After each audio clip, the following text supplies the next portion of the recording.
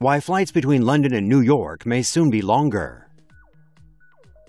The possibility of transatlantic flights getting any longer is nothing anyone wants to hear. But a recent study by researchers at the University of Reading says that lengthier flights are becoming a real possibility due to climate change.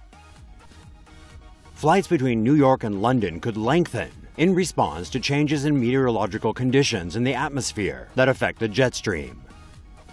Researchers say that as the atmosphere warms up due to global warming, the jet stream will become 15% faster during wintertime. The stronger jet stream will boost tailwinds, which may cause flights from New York to London to be shorter than the current 5 hours and 20 minutes.